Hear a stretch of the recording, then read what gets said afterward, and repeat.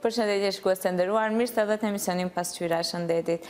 Ëndra të gjithë çifteve të reja, të cilët nuk mund të bëhen prindër në mënyrë natyrale, rilind në spitalin Acibadem, aty ku ju i gjeni të gjitha mënyrat dhe teknikat e IVF, siç e dimë edhe ne, procesi in vitro, për të bërë ju me fëmijën tuaj, për ta pasur ndjenjen e prindërit, për të cilën ndërrojnë të gjithë nënat e reja, të gjithë femrat e reja, do kisha thënë. Pikërisht ne sot do të flasim për teknikat e procesit IVF, dhe me të ftuar në studio kemi doktorka Снежана, Адамоска, Клисароска, при отделот на асистирана репродукција од Acibadem Sistina во Скопје. Добро ни дојдовте во нашата емисија. Добро ве најдов и ви благодарам за поканата. Чест ми е, докторке, да разговараме на една тема која на вистина е интересна и за која мислам дека има голем интерес од новите парови. Би сакала како прво прашање да ви поставам кои се најчестите проблеми заради кои се јавуваат сите парови кај вас? Видете, одделот од кој што доаѓам, асистирана репродукција, името кажува дека помагаме на паровите кои што не можат природно да остварат бременност, со помош на подпомогнато забременување, ќе објасниме покасно нели кои се методи спаѓаат во тоа, да помогнеме да си го остварат своето родителство, да станат родители.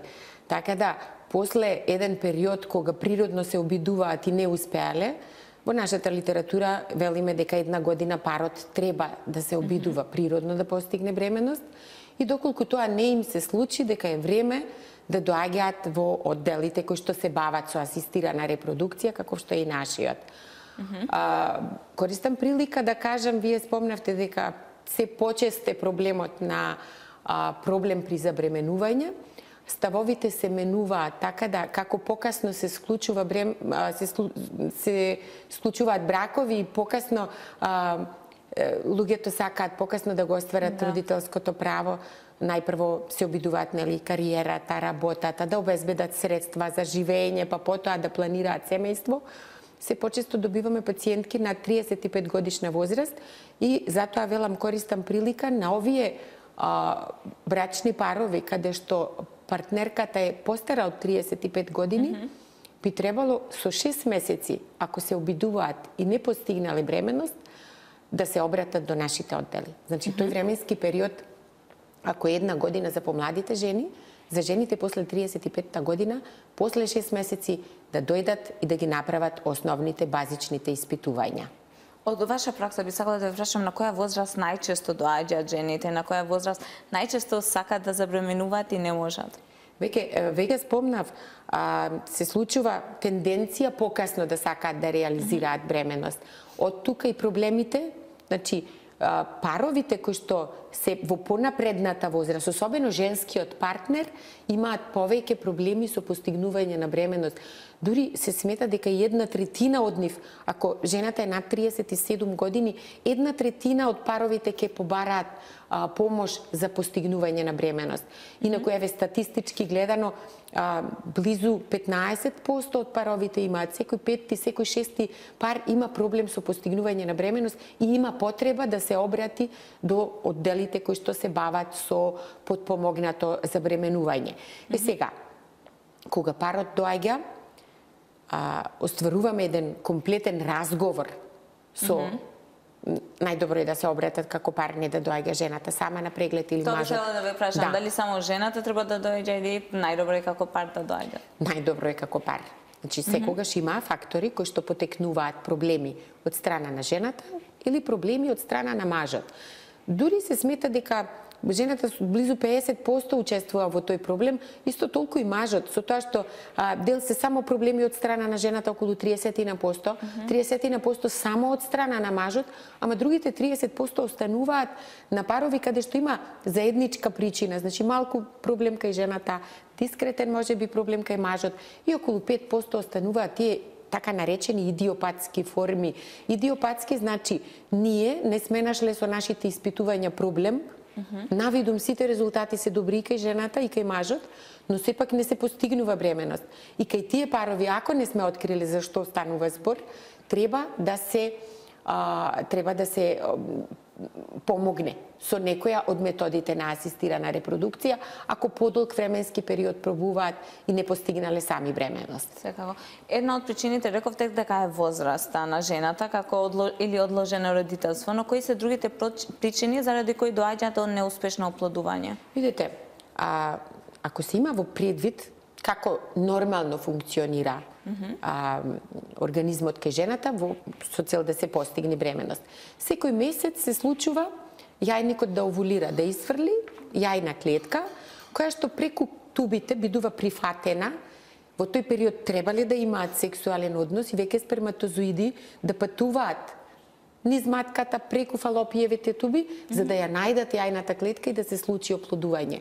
После овој процес на оплодување, јајната клетка оплодена бидува прифатена од фалопиевата туба и се транспортира полека према просторот на матката, каде што постои така наречен слој на ендометриум, кој припремен е за да ја прифати оплодената јајна клетка, да почне да ја храни и така да бидне една бременност. Сега, го објаснив нормалниот процес за да разбереме дека на секое ниво од овој процес може да има проблем. Значи, тргнавме од овулација. Проблеми со овулацијата, ановулаторни циклуси. Ако нема ослободување на јајна клетка, нема можност да се случи природна бременост. Ако на тој пат тубите се оштетени од воспалителен процес, од претходни оперативни зафати, да кажеме, тие туби не можат да добро вршат својата транспортна функција и јајната клетка или воопшто не се транспортира до матката или пак заглавува на тој пат, па се случува вонматерична бременост, што исто така го загрозува животот на жената и една сериозна компликација. Значи, тоа не е бременост на право место. Кога стигне оплодената јајна клетка до матката, може ендометриумот да не е добар. Тука имаме имплантацијски проблем. Значи, несоодветна имплантација не може да преживее ембрионот, да продолжи да се храни и да бидне таа бременост. Тука би ги кажала и би ги споменала органските проблеми од страна на матката. Значи, миоми, полипи, друг тип на тумори, аномалии на матка. Сето тоа се проблеми кои може би можели и хирушки да ги решиме и да ја оспособиме таа матка за бременост, ама треба да ги знаеме. Значи, сепак парот треба да се обрати и тој првичен преглед да биде направен за да кажеме каде точно се крие проблемот кај женскиот партнер, се разбира и машкиот партнер дека треба да подлежи на одредени испитувања. Да. Пред да одидеме кај мажите, кога сме кај жените, дали влијаат редовните гинеколошки прегледи за да се спречат овие проблеми, како што спомнавте, миоми и сите други проблеми кои може да предизвикуваат проблеми за забременување? Видите, ние советуваме секогаш еднаш годишно секоја здрава жена да дојде на преглед. Велиме дека секоја девојка која што последна година од сексуален живот ја започнала својата сексуална функција, исто така треба да дојде на преглед за да ја советуваме не само што ќе ја прегледаме, треба да советуваме како да се однесува, како да се заштити кога не ја сака бременоста, како да се заштити од воспалителни процеси, значи од сексуално преносливи болести кои што и како можат да го оштетат гениталниот тракт и да направат понатаму проблем со забременување. Во склоп на тој преглед се разбира дека ако има миоми, ако има тумор, ако има полип, сето тоа или ако има аномалична матка, навреме би се предочило да знае дека има нешто што треба да се реши пред да планира бременност. Овде би спомнала ние кои се бавиме со асистирана репродукција и кои што ја познаваме добро репродуктивната функција кај жена, и како на секој преглед обрнуваме внимание на јајничните резерви. Ние кои се бавиме со репродуктивната функција кај жена и како секогаш обрнуваме внимание на јајникот и на неговите оваријални резерви. Значи, зборуваме за количина на јајни клетки кои што се присутни на ниво на јајникот и од тука, бројки ги тие антрални фоликули кои што се прикажуваат на ниво на јајник и како можеме да предвидиме кај која жена може рано да биде нарушена репродуктивната функција.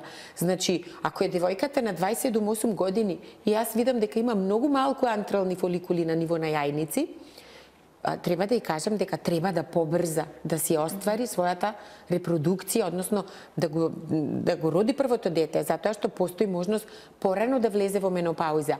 Може би тоа страшно звучи кога го кажеме за прв пат пациентката го има тоа сознание, ама верувајте ми, итекако е многу значајно да жената знае дека може порано во животот да се случи менопауза, порано да ги изгуби јајничните резерви и со тоа да не може на 35 или 36-7 години кога планирала да биде по прв пат трудна да и се случи бременност.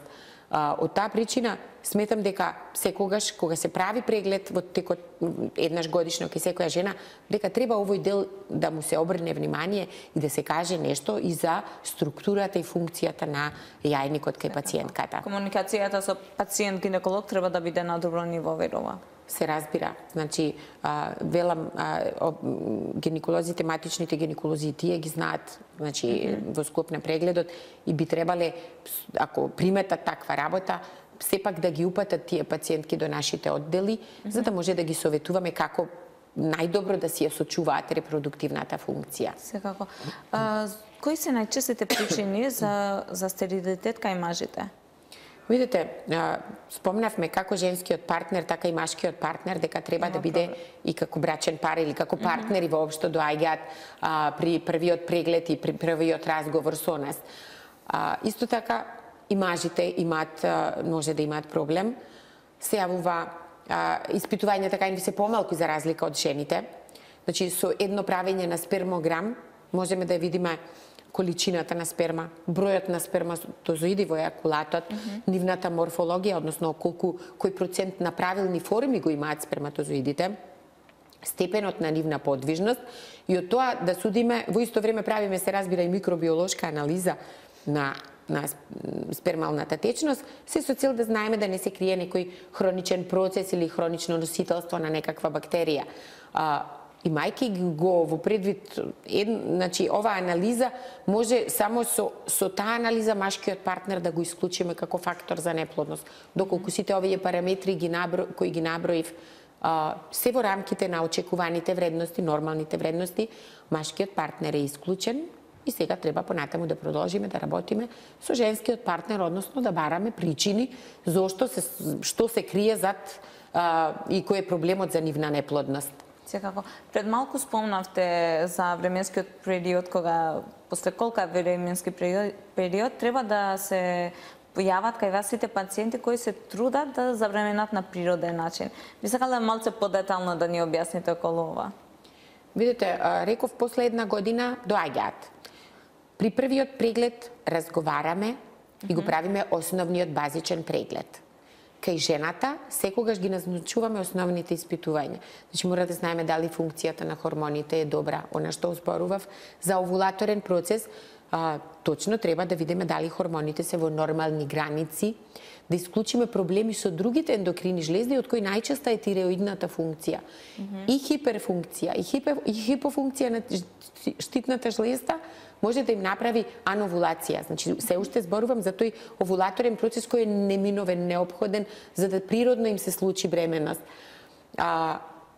Проодноста на каналите ја испитуваме со хистеросалпингографија. Значи, гледаме дали со помош на рентген зраци, со помош на контраст кој го вбризгуваме, гледаме дали се проодни каналите кај жената и дали таму се крие некое воспаление кое што предизвикало блокирање на тубите, па тие се непроодни или се многу оштетени. Тоа е многу едноставно испитување и може да се реализира кај секоја пациентка, да ни даде напатствија за тоа што доколку видиме дека има проблем, лапароскопијата, тоа е оперативна, минимално инвазивна метода, е таа која што дефинитивно кажува до кој степен постои оштетување и дали воопшто можеме да го репарираме таквото оштетување. Значи, тубите да станат проодни и функционални или веќе треба да им советуваме вештачко оплодување. Значи, она со која се бавиме ние во одделите е вештачко оплодување, меѓутоа пред да дојдат до тоа да советуваме дека се за вештачко оплодување, сепак базичните испитувања мора да им ги направиме. Секако. Доктор Снежана, ќе одиме со кратка пауза и потоа се враќаме во студио да продолжиме со целиот разговор како тече целиот процес на вештачко оплодување. Шкапутаме прв пак част е публицитет, прикреме пас пак. Jemi rikthyer në studio dhe jemi duke folur për procesin I cili u mundoson të gjitha të gjitha femrave të reja për të ndjerë ndjenjen e nënës për të pasur fëmijën e tyre me doktoreshën Снежана Адамоска Клисароска, e cila punon pranë spitalit Acibadem Sistina në Shkup. Doktor, spomnavte da ka pri prviot pregled ka I vas za veštačko oploduvanje konsultacija so ginekologët. No, bi sada da ni objasnite malo повеќе како оди целиот процес на вештачко оплодување? Да. При првиот преглед истото, кога пациентите знаеме дека се за вештачко оплодување, им го објаснуваме процесот на вештачко оплодување и според наудите кај пациентката им кажуваме што очекуваме кај нив. Коректно е пациентите да знаат што очекуваат од процедурата, во кој процент очекуваме и ние како терапевти и што може тие да очекуваат во врска со можностите да се постигне бременност. Значи, процедурата за вештачко оплодување, самиот збор вели вештачко оплодување е процес на стимулација на јајниците, кога наместо еден фоликул кој природно се развива, правиме повеќе фоликули во исто време да постигнат димензии на доминантен фоликул, значи да пораснат повеќе фоликули. Тој временски период најчесто е околу 10 денови плюс минус, значи 8 до 10-11 денови. Во тој период користиме ампули кои служат за стимулација на јајниците. Ја следиме интензивно пациентката, значи доаѓа на преглед на неколку денови со цел да видиме дали нашата терапија е ефектна и делува кај нив. Растот на фоликулите оди се до димензии кога очекуваме да имаме зрели јајни клетки, квалитетни, и тогаш закажуваме пункција. Пред пункцијата даваме така наречена стоп инјекција. Тоа е хорионгонадотропен хормон кој што служи за дефинитивна матурација, значи зреење на јајните клетки, и после 34 до 36 сати ја закажуваме пункцијата. Пункцијата се прави со комплетна анестезија. Ја припремаме предходно, пациентката знае што треба да очекува на денот на пункцијата. Под контрола на ехо правиме пункција, аспирирајќи ја течноста во фоликулите и на едниот и на другиот јајник, и на таков начин во таа фоликулинска течност ембриологот е тој кој што ги детектира јајните клетки и кажува дефинитивна бројка колку јајни клетки сме добиле. Сето ова се случува во лабораторија. Значи, ако во организмот на жената, во влезниот дел на фалопиевата туба се случуваше бременноста, сега се случува во лабораторија, во вештачки услови. Јајните клетки бидуваат инсеминирани со предходно припремена сперма од сопругот, значи таа сперма поминува одредена обработка со така наречени sperm preparation медиуми, за да може да се направи концентрат на квалитетни сперматозоиди и со тие бидува инсеминирана јајната клетка. Првото читање колку од клетките се оплодиле е за 24 сати, значи следниот ден ембриолозите ни соопштуваат и нам и на пациентот колку јајни клетки имаме оплодено. После ваквото, значи кога детектираме колку се оплодени, планираме кога ќе го правиме ембриотрансферот. Самиот збор кажува, ембриотрансфер е постапка кога ембрионот, кој што ни се создавал во инкубатор во лабораторија, со помош на специјален катетер за ембриотрансфер, се внесува преку каналот, цервикалниот канал кај жената, директно во матката. И тоа го правиме под контрола на ултразвук, се со цел да го внесеме точно на место каде што ние сакаме. Значи во најширокиот дел на матката, во просторот на матката, каде што очекуваме тој ендометриум да биде високо квалитетен, за да може да почне да го храни ембрионот кој што сме го внеле. Така, од прилика, значи, целокупната постапка стимулација, пункција за вадење на јајните клетки, оплодување во лабораторија и потоа ембриотрансфер кај пациентката. Од тој момент 2 недели ни се потребни за да знаеме дали пациентката е трудна. За жал, ништо нема 100% во медицината. И најдобрите, дали сите обиди се успешни? И најдобрите ембриони да ги вратиме, за жал, постапката не е во 100% успешна. Значи можеме да кажеме дека пола од пола пациентки, значи 50% од првиот обид ќе останат, за сите други постои втори или трет, кој што тој кумулативен, велиме, збирен број на пациентки кои што ќе постигнат бременност треба да е над 80% со 3 сработени обиди. Велам, многу фактори се во прашање за да кажеме во кој процент кај кој пациент што очекуваме. тука спомнавме возраста. Со самата возраст на жената, квалитетот на јајните клетки се намалува. Значи, дури и кога има бројка, а спомнав дека и бројот им се намалува. Значи, една пациентка од 30 години и од 35 и од 40 никако нема исти шанси за постигнување на бременост. Квалитетот драстично опаѓа после 37-та година од животот, таму и да се случи бременост, процентот на спонтани абортуси се зголемува.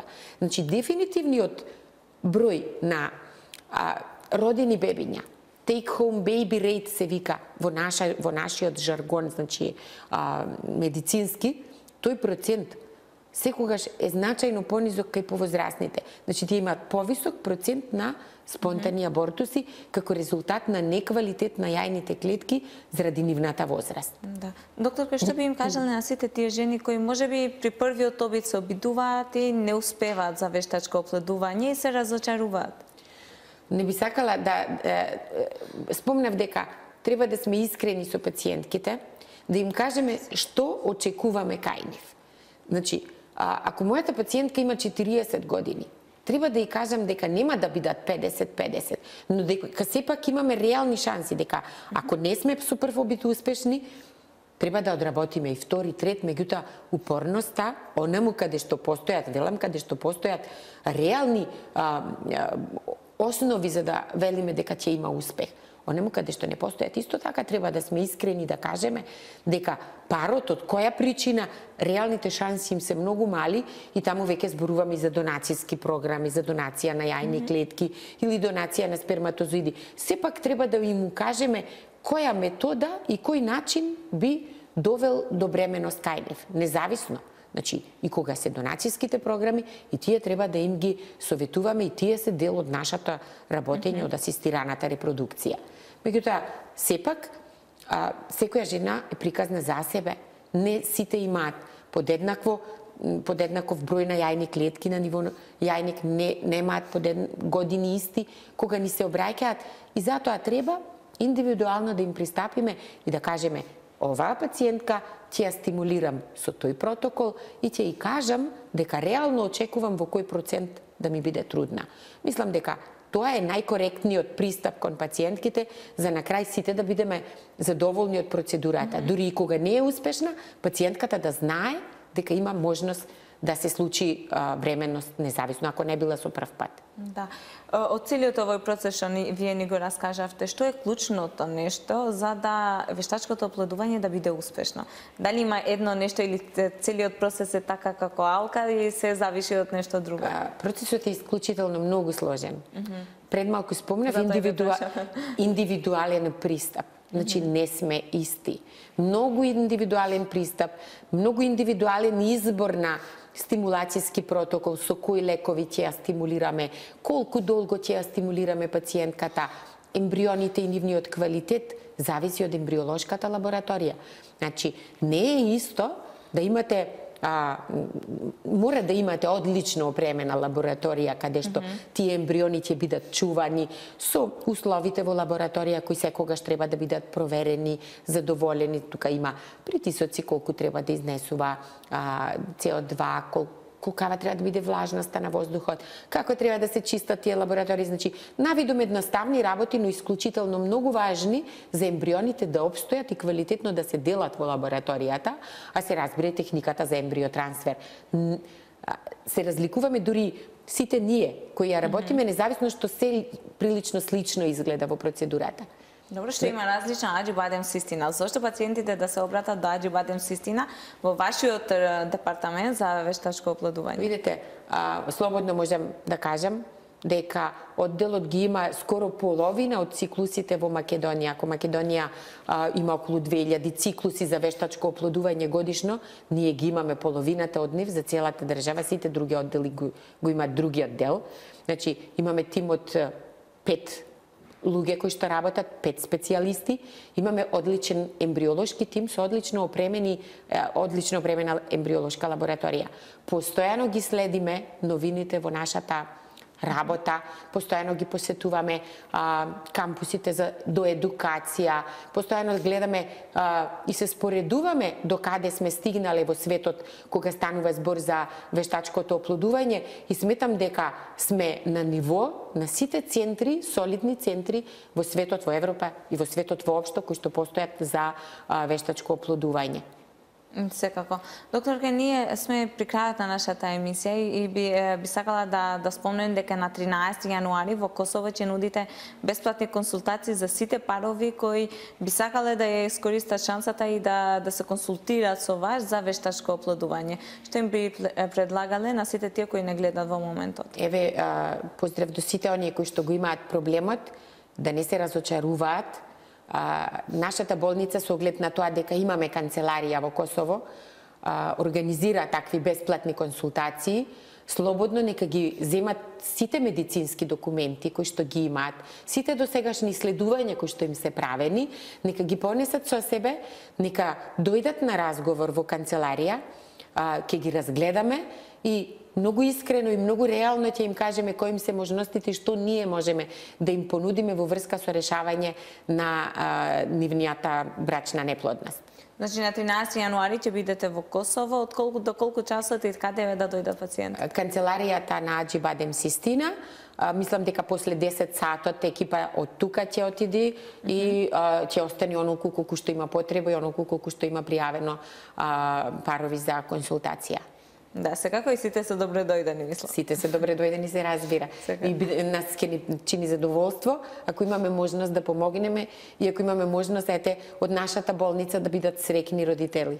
Секако, тоа би било прекрасно. Докторке, за крај би сакала една порака од вас за сите наши гледачи кои не следат во моментот.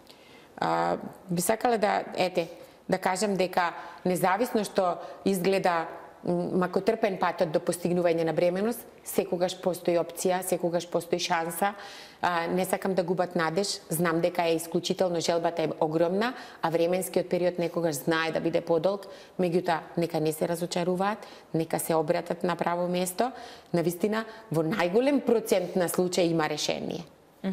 Значи им нудите секакви видови на третмани за секакви видови на неплодност на сите парови. Да.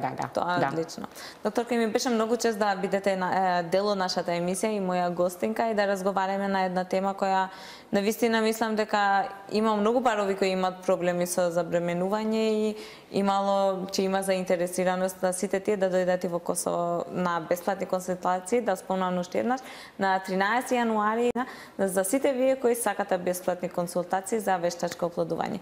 Ви благодарам уште еднаш. Јас ви благодарам уште еднаш за поканата и ќе ми биде драго навистина ако помагаме и ако имаме уште вакви средби, се со цел така едукативно да делуваме на оние парови кои што имаат потреба од делите како мојат. Секако, ви благодарам уште еднаш.